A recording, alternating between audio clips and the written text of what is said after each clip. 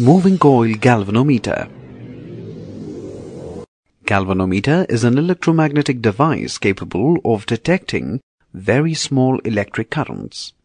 This is also known as Western galvanometer. Click on the bakelite top of the galvanometer to view the parts.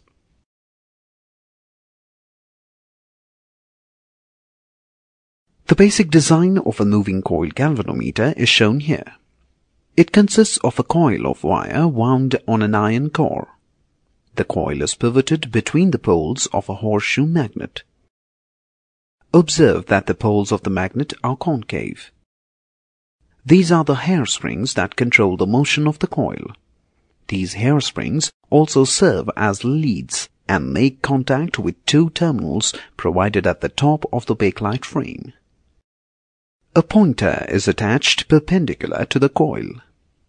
The free end of the pointer moves over an arc-like graduated scale.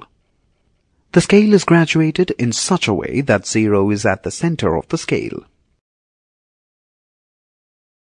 Let us now see how a galvanometer is used in an electric circuit. Observe the animation shown here and deduce your inference.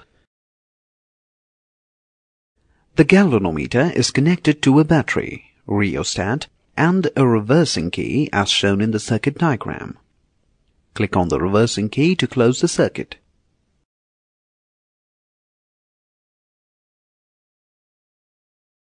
Now change the direction of flow of current. Click on the link provided to check your inference. Inference. The pointer deflects when the current flows through the circuit. The direction of deflection of the needle changes with the change in the direction of flow of current. The pointer deflects when the current flows through the circuit because the coil experiences a torque and rotates, resulting in deflection of the needle. Observe the deflection of the needle when the slider of the rheostat is moved.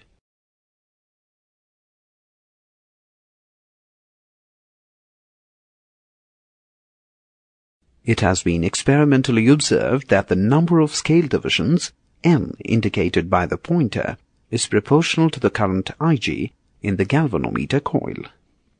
That is, Ig is directly proportional to n, or Ig is equal to Kn, where K is the current sensitivity. A galvanometer has a low resistance and hence it cannot be used to measure large current directly.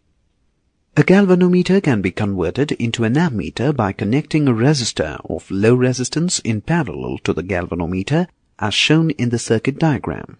This resistor of low resistance that is connected parallel to the galvanometer is known as the shunt. A galvanometer can be converted to a voltmeter by connecting a resistor of high resistance in series as shown in the circuit diagram.